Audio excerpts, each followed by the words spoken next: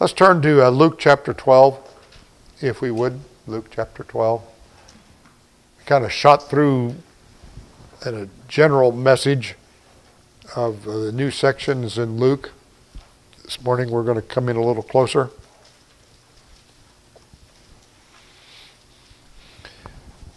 I'd like to read verse 11 and 12 first. We're not going to get to 11 and 12, but I want to start with 11 and 12. Luke 12, we're going to start in verse 1 this morning, but I want to look at 11 and 12. And when they bring you into synagogues and unto the magistrates and powers, be not anxious how or what thing you shall answer or what you shall say.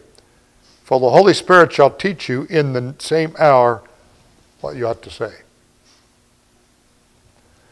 When Christianity began, to proclaim Christ publicly was to take your life in your hands. You could be killed, you could be stoned. Stephen was. And the synagogues were not a friendly place. And then the Roman government wasn't a friendly government in many ways. It became in the early church history a capital offense to be a Christian in the Roman Empire. And yet the gospel went on. And in verse 11 and 12, the Lord Jesus is giving instructions for things that are going to happen after he's died and risen again, ascended. He's talking about the future. Things we see in the book of Acts, things we see down through church history until he returns. So he's anticipating his people being hauled into religious courts and civil courts and having to stand up on that occasion.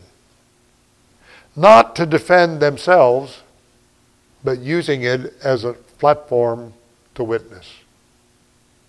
It's a fascinating section of Scripture. We don't have yet that threat in the United States. But it's pretty obvious the satanic powers are moving the world into a more hostile position against the gospel. Pastors in Canada this Sunday,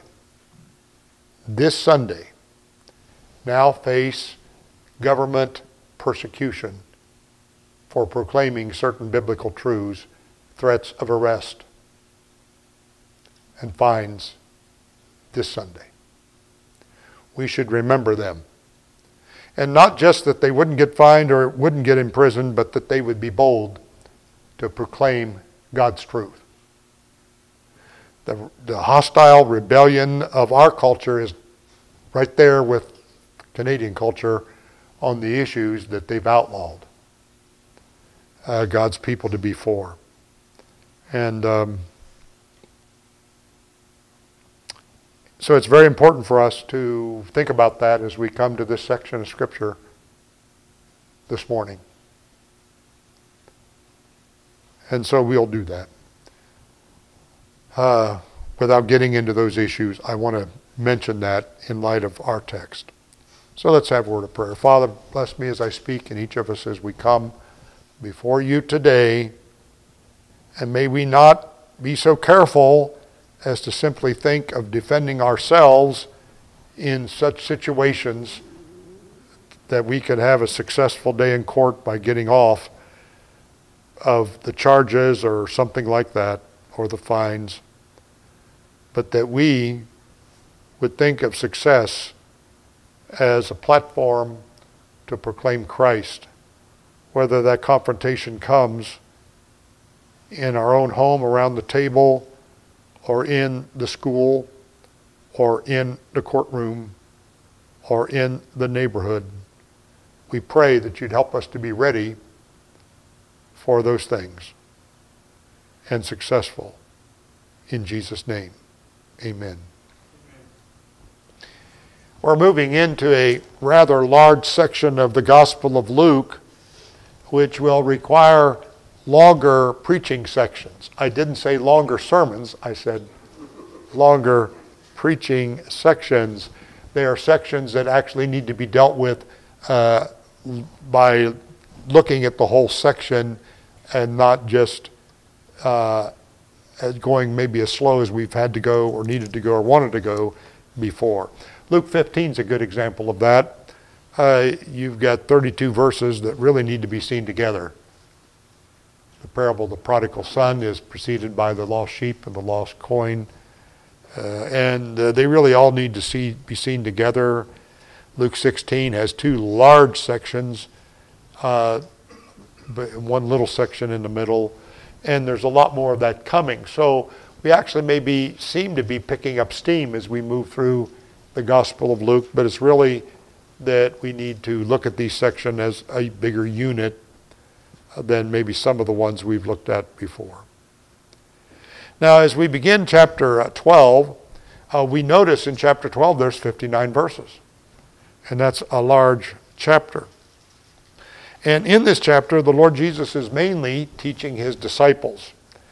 And while the crowd's listening in, when we look in chapter 12, verse 1, it actually mentions thousands of people, maybe even 10,000.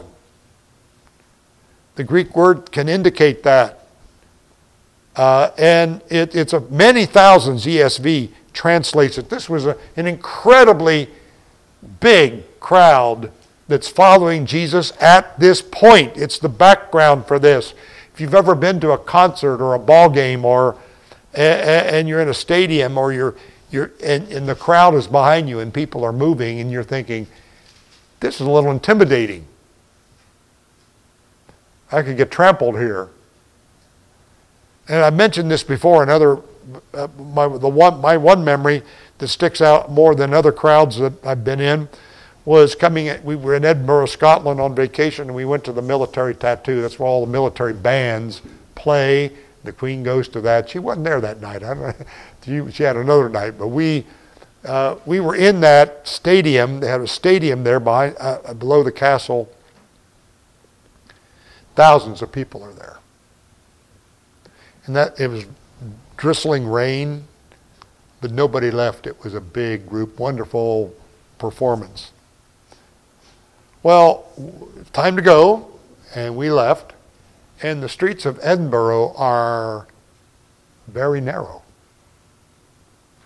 And so what you have is a crowd of people at night swarming out of the stadium, and you've got a river of people behind you and around you. It was a very interesting experience.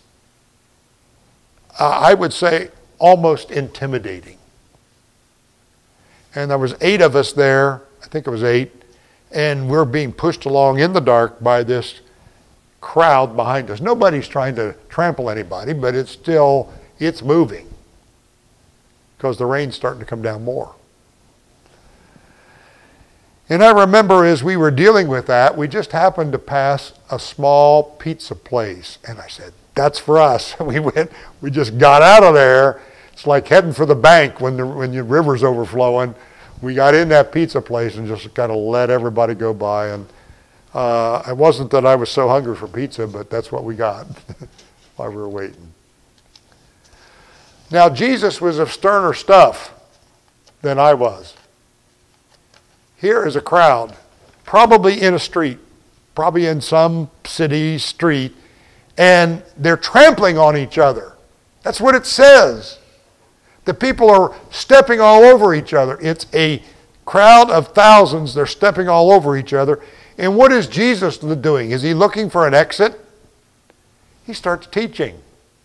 It's amazing to me. It's just, apparently, pardon me, he was quite used to crowds, big crowds, intimidating crowds, and it was rather a normal experience for him. And so he wasn't looking like to get away. He's just teaching it and teaching the disciples.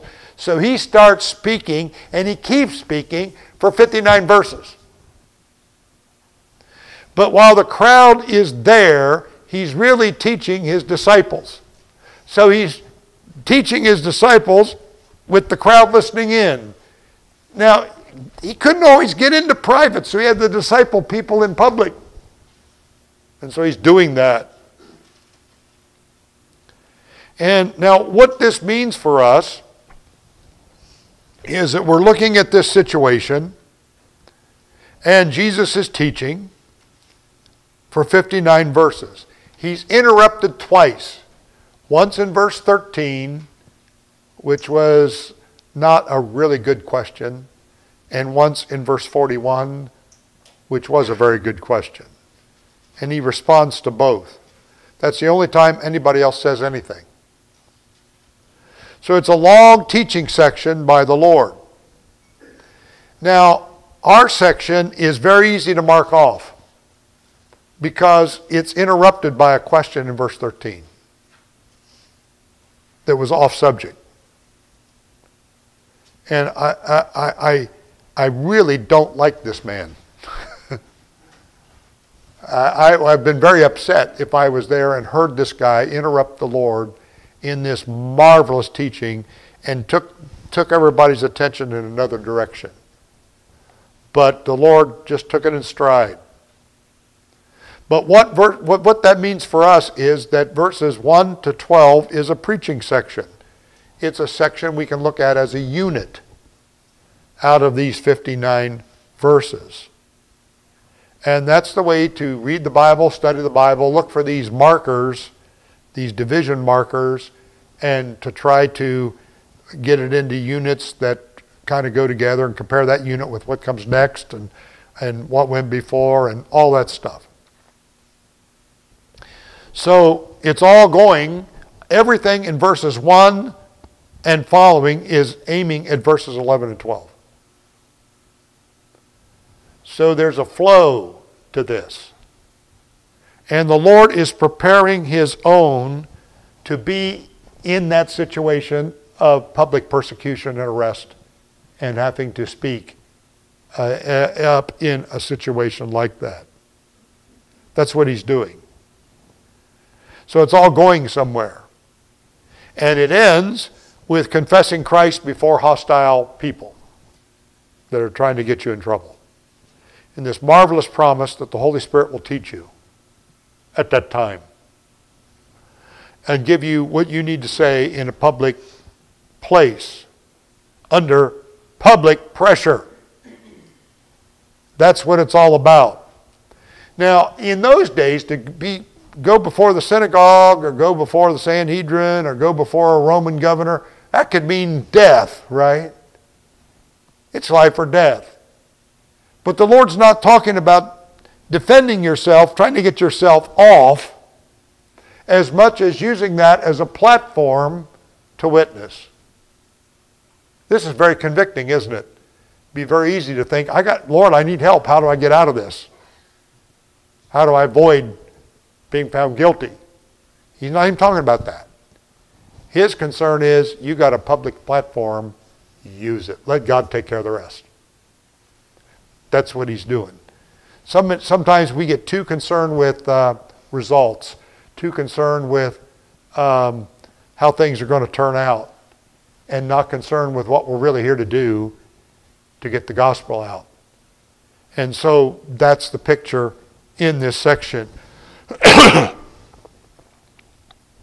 so, by the way, that's not COVID, that's my normal sinus drainage. So the Lord's looking ahead at what's going to happen after he dies, rises again, and the church is down here ministering, not just in the 1st century, 2nd century, 3rd century, but all the way through. And I can't help but think of verse 11 and 12 in light of Martin Luther at the Diet of Worms, or John Huss, or Polycarp, and some of those great moments in church history where men were on trial for their life. But for us, it may not be that. It just might be a moment at the dinner table with family and an unsaved family member, and they're ripping us because we're a Christian or something, and we have an opportunity. Or on the job, or a gathering of friends, or a classroom situation where a professor tries to embarrass us because we're a Christian. I remember my Old Testament class at OU, the very first day the professor said, how many in here are Christians? That was his first question. Oh, he was smooth as glass, really fun guy, had donuts for people every day. But he wanted to put us all on the spot. He wanted to know. So about 12 of us raised our hands. And he spent the rest of the semester tearing apart the Old Testament. Every class. This goofy thing, that goofy theory. And finally he said, well, now we know the Bible's not true. We're going to teach you Marxism. Well, that was a long time ago. That kind of stuff still goes on. And one thing he wouldn't do, though, not one of us who raised our hand would he ever call on. Ever. One time two or three times I had my hand up the whole period. He was always nice to us. We had no voice in that class. And so we get in situations like that sometimes. By the way, our New Testament prof back then was very pro-Christian. At least he wasn't anti-Christian. And that was a much easier class. But how do we prepare for situations where we get an opportunity, where God gives us in His providence an opportunity, and we have an opportunity to speak up? And not necessarily defend ourselves, but defend the Lord and the gospel. And that's what this is all about. And what I'm actually going to break the section up. I'm not going to teach it all. It's very tempting to teach it all. Some guys that are better Bible teachers than me have done that well. But I want us to see it as a unit, even though we can't take it all in one Sunday. And here is where Jesus puts the emphasis. Not where we would think it would be. When we have a public place to speak in, especially if it's an intimidating place, we want to be prepared. We want to make sure our message is prepared. At least I do. When I went down to the conference, I worked very hard to be prepared for the messages I gave. But Jesus here is emphasizing something different. The preparation of the speaker, not of the message. It's very interesting what he does. He wants to prepare the speakers. And preparation of the speaker is actually more important than preparation of a message in that situation. Now, this is not an anti-preparation section of the Bible. Oh, we don't have to prepare, just say whatever comes into your head in Sunday school or Bible class or morning worship. No, we should, when we have time to prepare and when we're teaching God's people, we should prepare. We should study, we should work. But there are times when there's no time to prepare and no need to prepare. And a time of persecution is like that. Those spontaneous times where, boom, we didn't expect to be there at the dinner table. The conversation has gone in this direction. Now what do? The Holy Spirit will teach you. That's what he said. The Holy Spirit shall teach you in that same hour what you ought to say.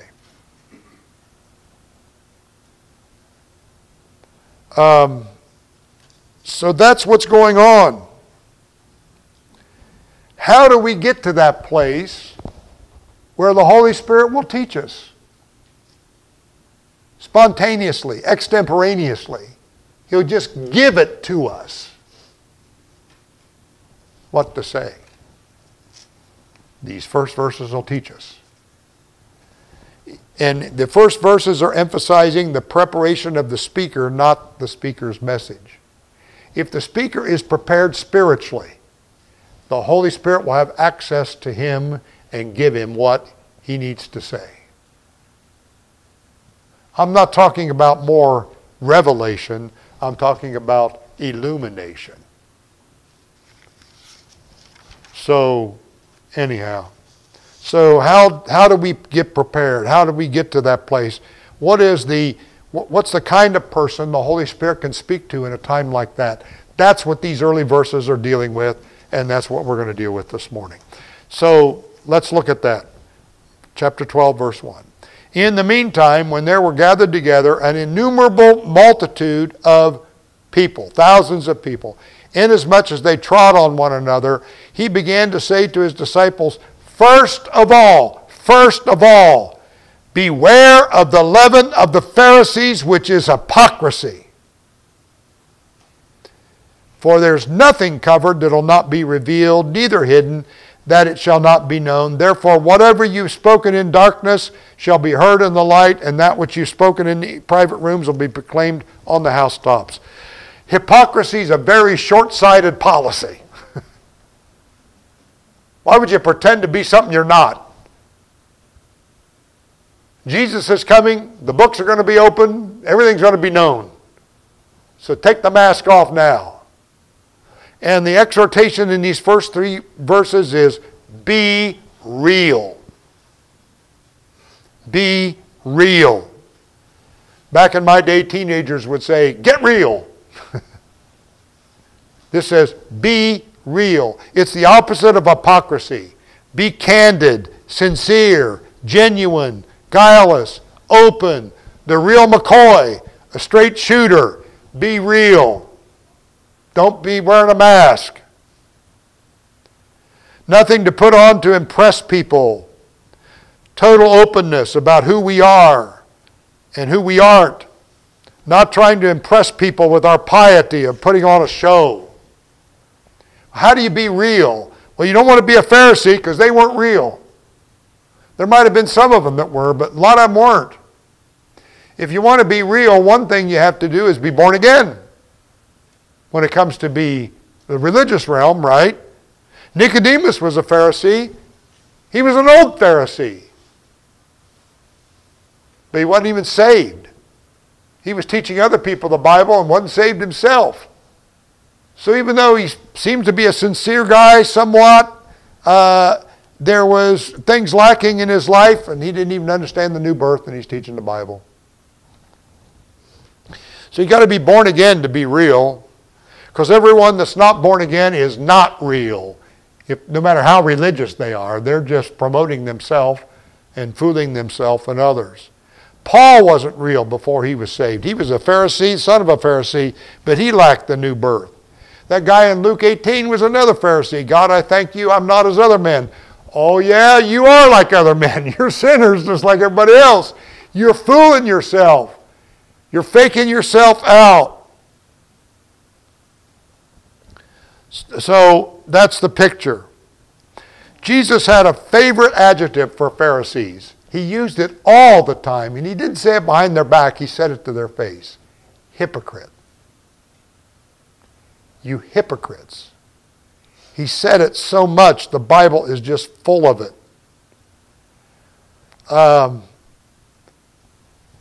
Turn with me to Matthew 6:2. Hold your place in Luke. Matthew 6:2. Just watch this a little bit.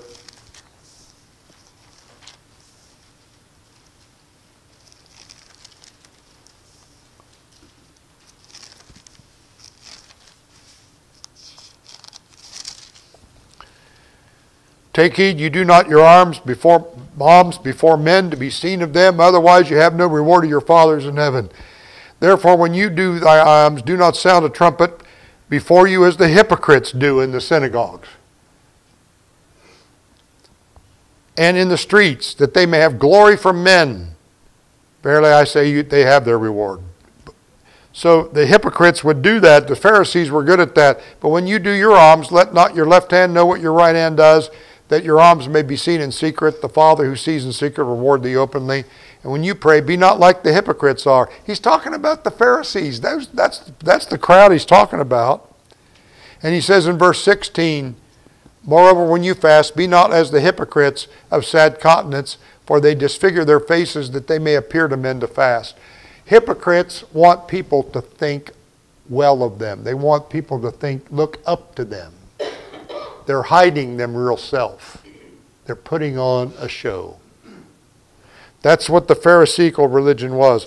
All that strictness of Sabbath keeping and nitpicking of tithing, they always put on a show. And Jesus really rips them in Matthew 23. He calls them, I forget it, 10 or 12 times. It's an awful amount. He just keeps hammering that. It's a wonder they didn't kill him right there. So they were fake, as you've heard me say, they're fake as grandpa's hair and grandma's teeth. They were fakes. They were religious frauds. And they didn't know it. They were unsaved. They were unregenerate. They're trying to impress people with their high standards. But all their legalism was nitpicking on stuff that they'd made up.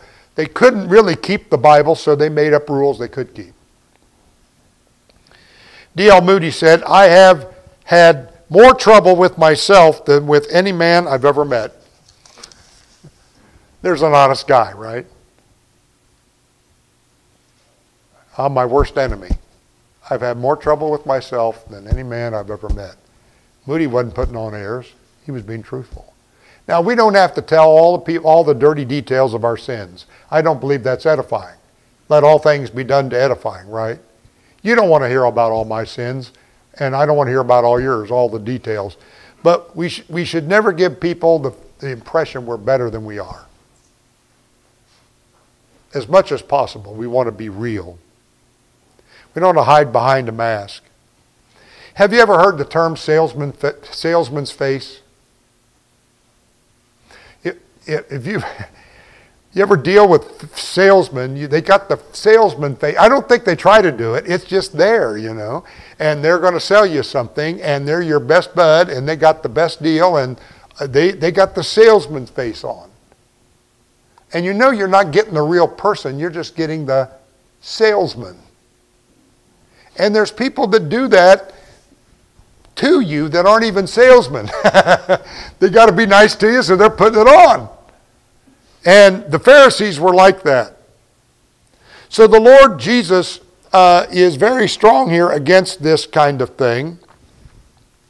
And he says, beware of the leaven of the Pharisees, which is hypocrisy. He's very strong. And these folks were deaf and blind to what the Bible really said. And they couldn't understand the real meaning of Scripture. So they kind of made up their own interpretations and went wild on that. Have you ever heard someone say, I don't go to church because all the hypocrites there? Everybody here's heard that. Well, I like to say something like this. That's interesting. You're not very much like Jesus because he went to the synagogue and it was full of hypocrites. He even ate with hypocrites. So that's very interesting. And Jesus knew what they were. But when he went to the synagogue, he didn't pretend they were better than they were. He confronted them to their face. Would to God everybody that says everybody in church is a hypocrite would come to church and confront the hypocrites. That'd probably be good for everybody, right? And hope they could take it as well as give it out. So, very important. The natural man cannot receive the things of God. He doesn't know them. And the Pharisees who weren't born again couldn't get the real message, so they kind of made up their own. Now, the hypocrites need to be confronted, not ignored. Jesus confronted them. He confronted them here in this crowd. Everybody in the crowd heard what he said. The warning about the leaven of the Pharisees, which is hypocrisy. They talked about the leaven of the Herodians and the leaven of the Sadducees, but here he picks out the Pharisees. He already made these people mad. A lot of that crowd was just probably like a crowd following a fire truck. There's a fight coming. We want to see it. And who knows? But what an amazing thing. But his teaching here is very fascinating. He's saying this is a very short-sighted thing, this hypocrisy religion, because everything's going to come out on the judgment day. And so he says, beware of the leaven of the Pharisees, which is hypocrisy. Well, why should we worry about hypocrisy? For there's nothing covered that shall not be revealed, neither hidden that shall not be known. Therefore, whatever you've spoken in darkness shall be heard in the light, and that which you've spoken in the ear in private will be proclaimed on the housetops. Incredible, interesting verse. Remember in Malachi 3, Malachi says, then you'll know who serves God and who serves him not. There's coming a day when you're going to know, when God makes up his jewels, and who's real and who's not. And Romans 2:16 talks about God judging the secrets of men by Paul's gospel. Men have secrets from each other. Men have secrets from themselves. Men put on. And Jesus said, beware of that. Even Christians can get into that. Even real people can get into that. Now don't go confessing all your wicked sins and all their details to people, but certainly don't, that's not edifying, but certainly none of us should pretend we're better than we are. I've got a friend that illustrated it this way. He says, you know, Bill, I think we're all like one cow patty bragging to another cow patty how he smells better than the other one does. That's pretty graphic, but it's probably about right. None of us got anything to brag about, right? A.W. Tozer said, a Pharisee is hard on others and easy on himself, but a spiritual man is easy on others and hard on himself. Get the difference? R.T. France says, those who are preoccupied with immediate concerns, what other people think, are in danger of missing what ultimately matters.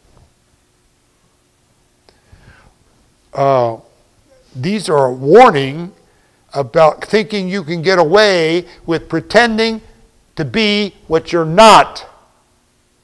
That's the essence of hypocrisy. By the way, if you're unsaved, admit it. Why would you try to hide that?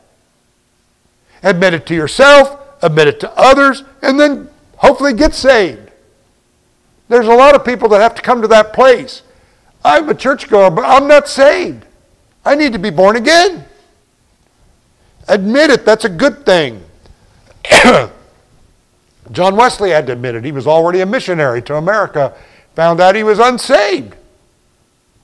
And so may God help us to see that.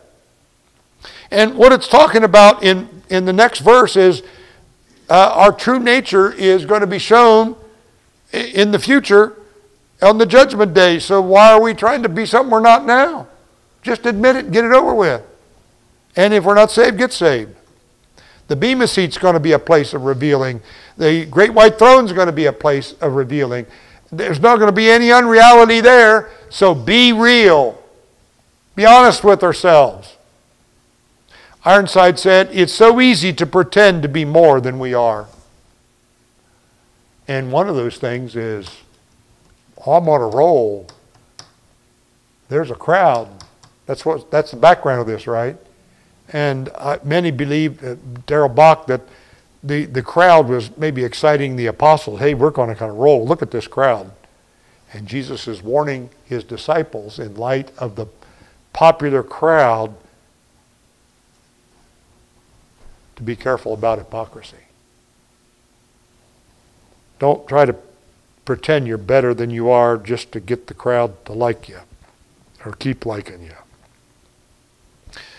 Barclay said, a hypocrite is never genuine. He's always play acting. The basis of hypocrisy is insincerity. Very short-sighted policy. And if you're struggling with sin, admit it to somebody. Help pray for me. I've got a problem with this. Don't tell them the dirty details. That this messes with their head. Just say, I got a problem. I need help. So we should not aspire to have people to think of us better than we are. In fact, Paul even said in Romans, we shouldn't think of ourselves better than we are.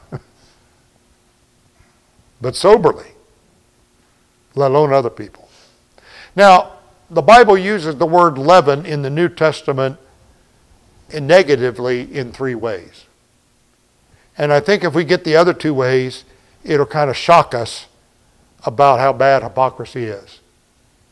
First, it uses it of immorality, sin. And in 1 Corinthians 5, sexual sin, incest.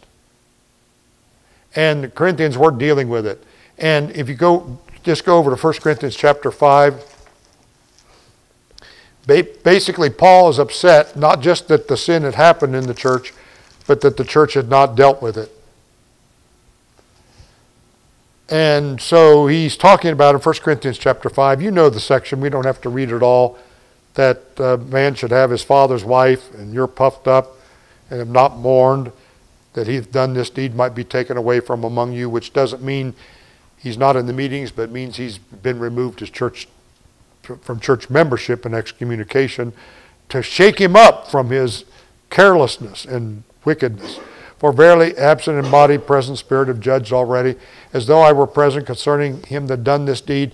In the name of the Lord Jesus, when you're gathered together, and by my Spirit, by the power of the Lord Jesus, deliver such a one unto Satan for the destruction of the flesh, that the spirit may be saved in the day of the Lord Jesus. Love that person enough to remove him from the church rolls and let Satan beat him up. Because he thinks he's saved and he's not.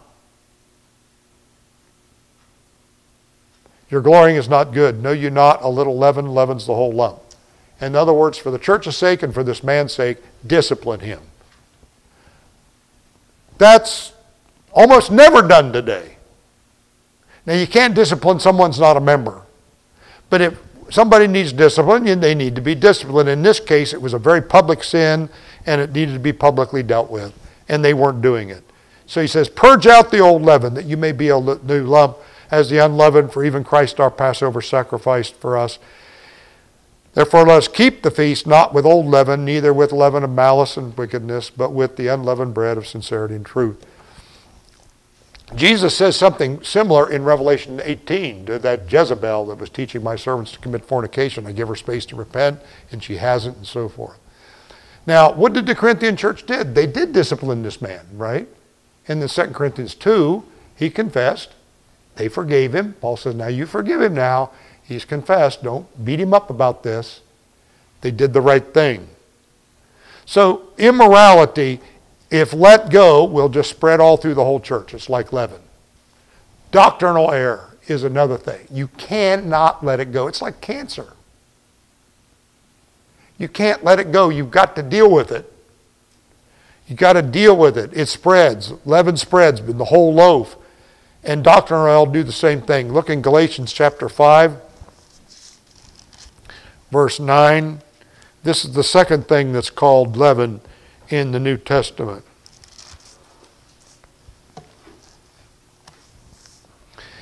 Speaking of the Pharisees' error, by the way, the Judaizers were Pharisees in background. That's Acts chapter 15. They're causing this problem.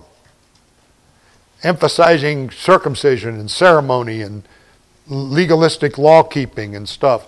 And Paul says in verse 7, Galatians 5:7, you did run well. Who cut in on you that you should not obey the truth?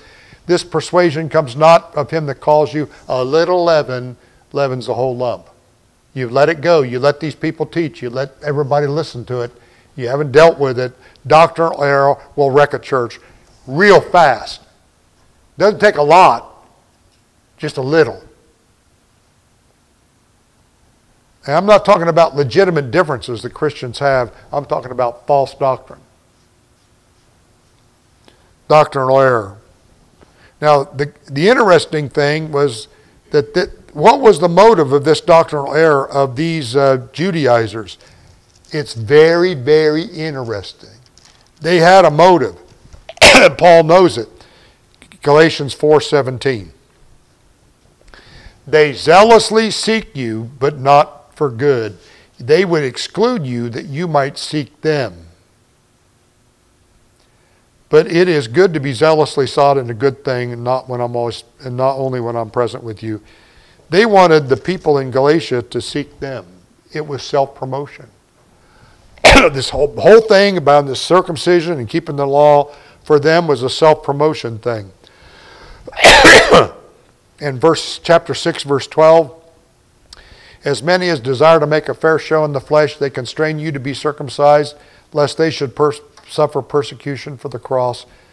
In other words, they got self. Fear of man. They don't want their fellow Jews to be against them. They want to be known as proselyting Gentiles, but not as Christians who've broken. Fear of man was driving this. Same thing that drove even Barnabas to become a hypocrite in Galatians 2:13 at the table when he moved from the Jewish table to from the Gentile table to the Jewish table. So first it's used of immorality, second doctrinal error, and it always spreads. It's got to be dealt with. A church that doesn't discipline, a church that has no standards on false doctrine, no stand against it, no stand on false living.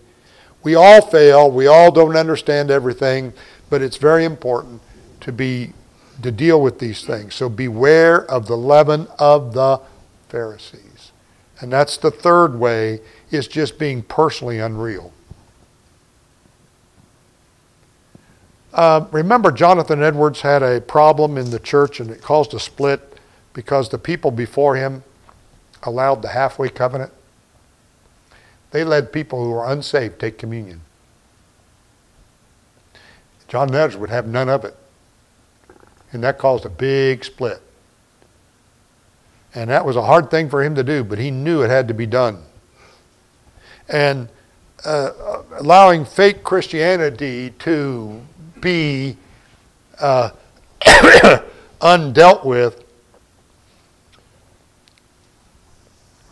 can wreck a church real fast, just as fast as false doctrine or immorality. Can't do it. J.C. Ryle said, "This is a standing caution for the whole church in every age."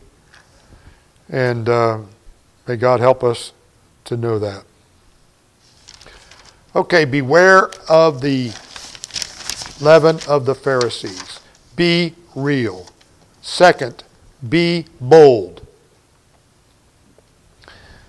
Be bold. The Pharisees' problem was they feared men. And you even see that in Luke chapter 20, verses 1 to 6, and Matthew 26, 3 to 5. Oh, we're going to kill him, but not on the Sabbath day, because we fear the people. And the same thing in Luke 20. We can't say that John the Baptist was from heaven or not from heaven because we fear the people. They had this public opinion thing. They were watching the polls. They wanted to be ingratiated with men. Paul didn't want that. If I'm preaching the gospel of circumcision, why am I not persecuted? You know, he knew why he was persecuted because he didn't get into that. So be real and be bold, unafraid of the opinions of God-hating, Christ-rejecting people. Turn back to Luke 12 and I'll show you what I'm talking about.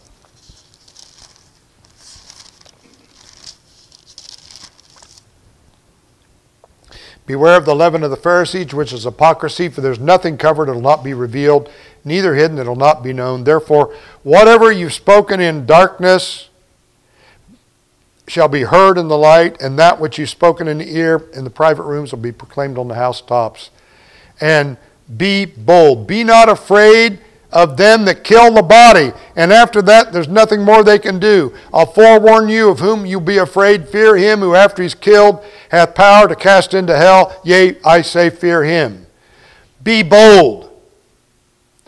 R.K. Hughes said, the Pharisees' hypocrisy lay in their elaborate ritual piety that served as a veneer for their sinful contamination and contaminating of other souls.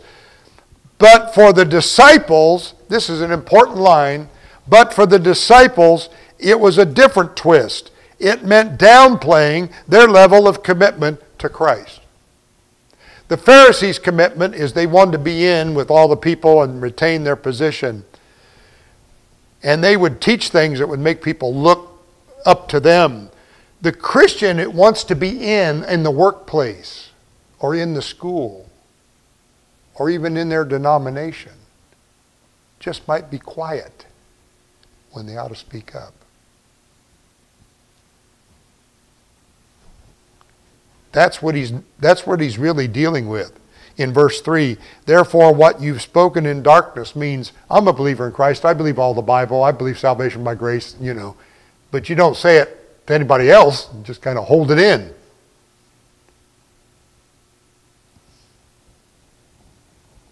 Whatever you've spoken in darkness will be heard in the light, and that which you've spoken in the ear in private will be proclaimed on the housetops. You see, everybody you hide the truth from now is going to know you were a Christian on the judgment day. You were a Christian, you never gave me the gospel. You were a Christian, you never stood up against this wrongdoing. That's what R.K. Hughes is saying. The Pharisees' hypocrisy, their leaven, lay in the elaborate ritual piety that served as a veneer for the sinful contamination and their contaminating of souls. But for the disciples, it was a different twist. It meant downplaying their level of commitment to Christ. You see, if we're real, we should want people to know who we are and where we are. We got to be real and be bold.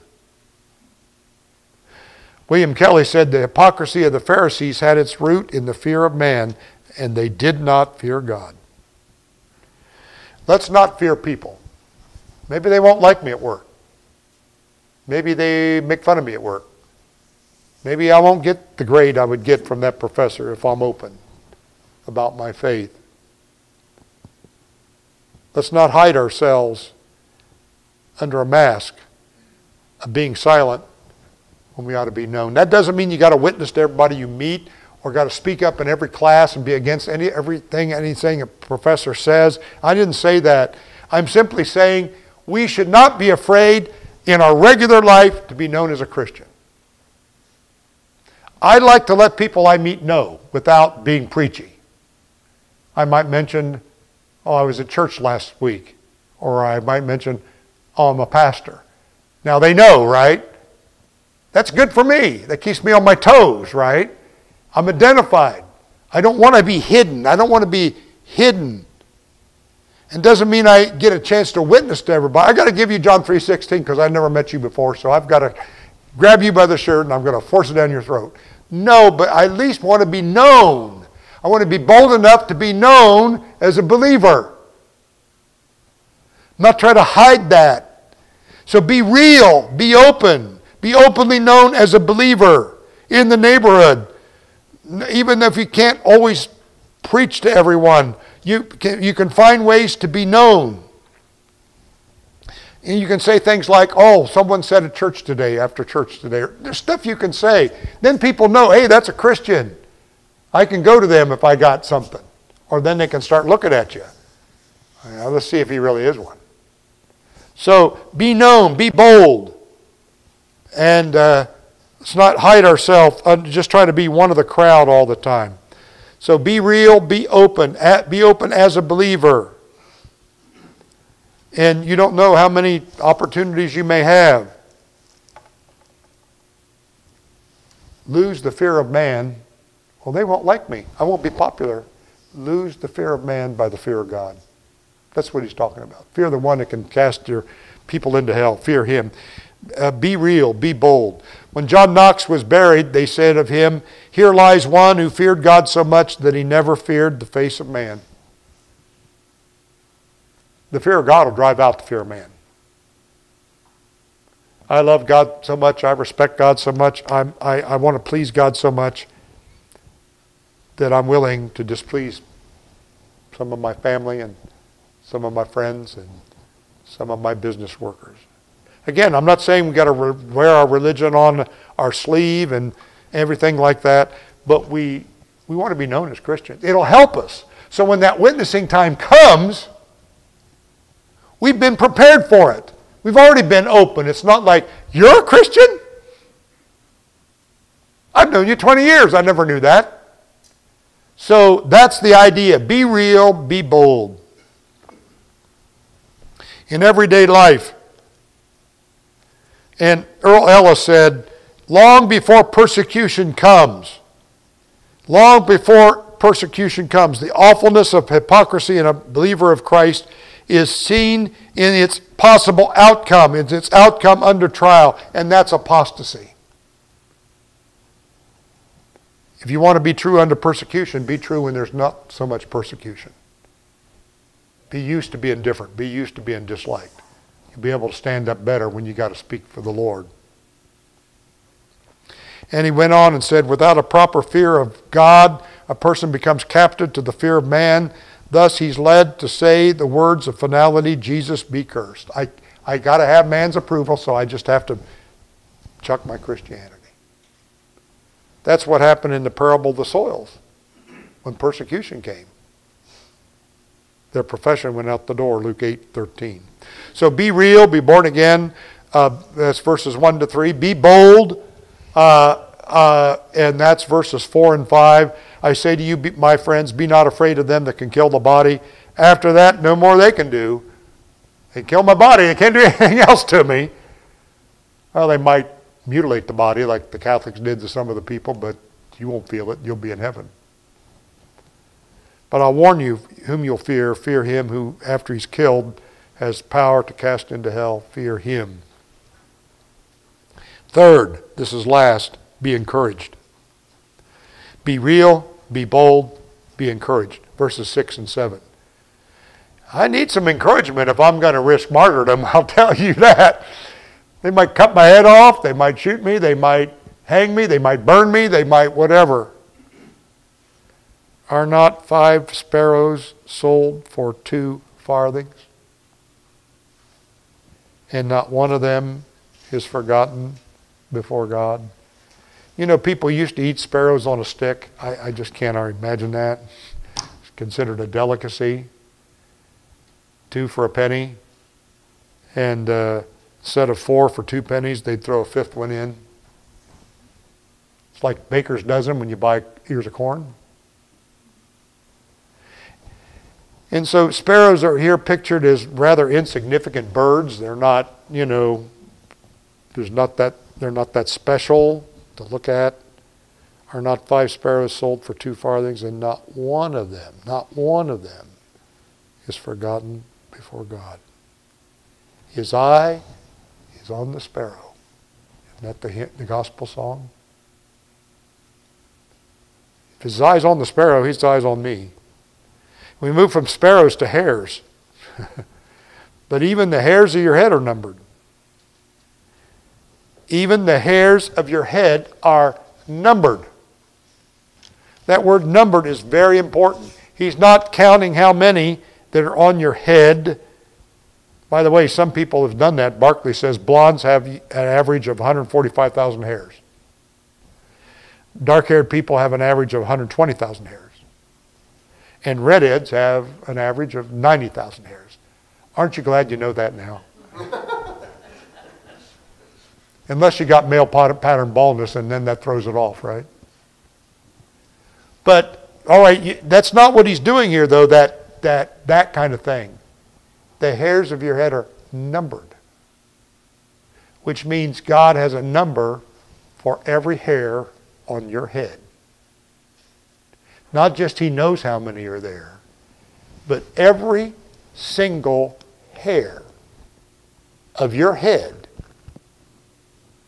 interests God much more than it interests you. If you could number the hairs of your head, would you do it? Oh, there's number 5,629. It just turned gray. Would you do that? No, you wouldn't do that. You don't care that much about yourself. So it's a fascinating statement about God's interest and involvement and knowledge of our life. And it's a very important one. A sparrow doesn't fall except for the Father. The Bible says that later, right? And so if a sparrow dies, God knows about it. And turn to Luke 21. I want you to get this one. We're almost out of time. Luke 21.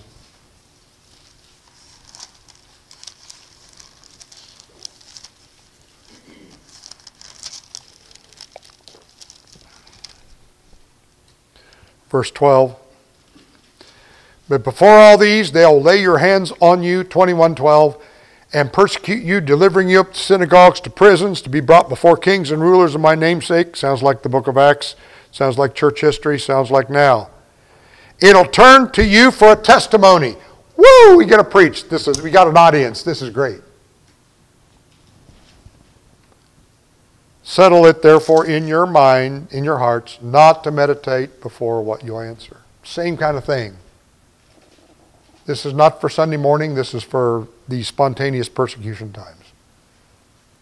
For I will give you a mouth and a wisdom which all your adversaries shall not be able to contradict or withstand. And you'll be betrayed by parents and brethren and kinsfolk and friends, and some of you they'll cause to be put to death. You'll be hated of all men for my name's sake, and there'll not a hair of your head perish. What? How can they kill me and not have a hair of my head perish? Because you're going to get resurrected. They could shave your head bald and then cut your head off, and you're not going to have a hair of your head perish. That encourages us hair-challenged people. But what a blessing as is. And we can say to them, is that all you got? Burn me at the stake? Chop my head off? Is that all you got? Put me in prison? Is that all you got? That's the picture. Riken entitles this whole section, Unafraid and Unashamed. Fearless before men because we fear God. So we need to be real, we need to be encouraged, and we be bold, and we need to be encouraged. And that's before this time happens, right? Be real, be bold, be encouraged. That's a pattern of life. So that if and when it does happen, it may or may not happen, we're ready. Steve Lawson said, God reigns, not Satan, not rulers, not circumstances, not luck, not fate, not fortune, not karma, but God and God alone. If God wants us to be persecuted and stand up for Him, give the gospel on our way out, thank you, Lord. I don't deserve that privilege. You're in control. We don't have to be popular with men. They can hate us, they can kill us, but God's truth will go forth by His Spirit. We can be fearless before men if we fear God. We want to simply please Him. All of this is a preparation of the speaker. So when that moment comes, you're ready for it. Next time we're going to look at that. That moment. You've worked with these co-workers for months or weeks or years, and then the moment comes. It's your moment, and you can speak. Or you got a family funeral, and your whole family that hasn't wanted to listen to you, and you get your moment. Or other situation, maybe out and out persecution like what's happening in Canada right now. May they all be real, be bold, and be encouraged. No disgrace in going to jail for Jesus. No disgrace in losing your church building for Jesus. Our prayers should be for the Bible-believing pastors in Canada today. And we'll find out who's prepared and who's not. This was put in an auditorium, an athletic auditorium. It's called the Ultimate Baseball Training. Help wanted. Every athletic team should have a man who plays every position, never makes an error, and knows just what the opposition is planning. But so far, there's no way to get him to put down his popcorn and Coke and come down from the stands.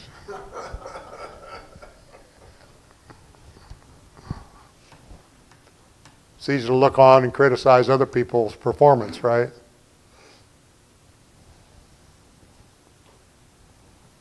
May God help us to be in the game and not be afraid. Not just be criticizing others that don't do so well. But when we get our opportunity, and we may before we die, we may get that opportunity. We should count it the greatest privilege of our life to stand up for Jesus Christ and lose our building, our reputation, our everything, if that's what He wants us to do. Esther Joy Marsh, our missionary, her husband's got severe cancer and they're suffering a lot. She posted this the other day on Facebook. It's God speaking in this, something that someone wrote. I turn coal into diamonds. I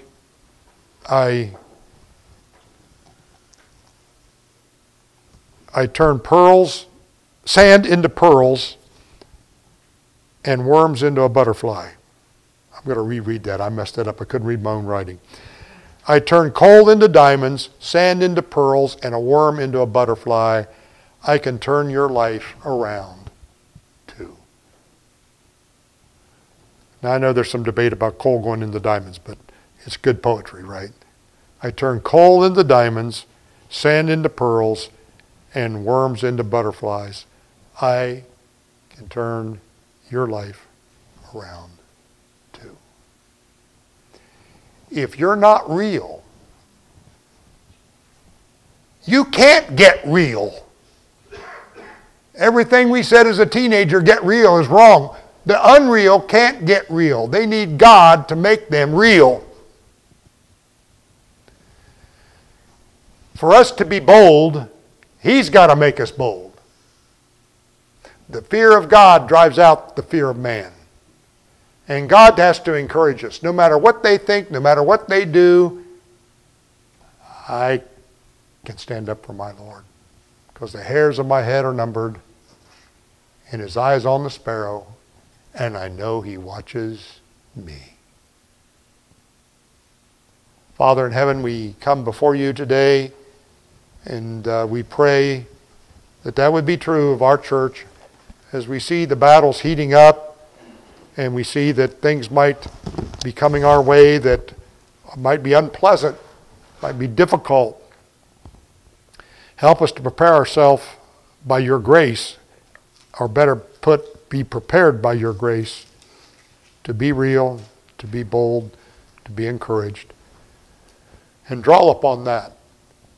And draw upon the problems of the day to realize we don't need to be popular with God-hating, Christ-rejecting, wicked apostates that hate You and hate us because they hate You. We need to love them and proclaim the gospel to them and stand up for our Lord. Help us, Lord, we pray. In Jesus' name, amen.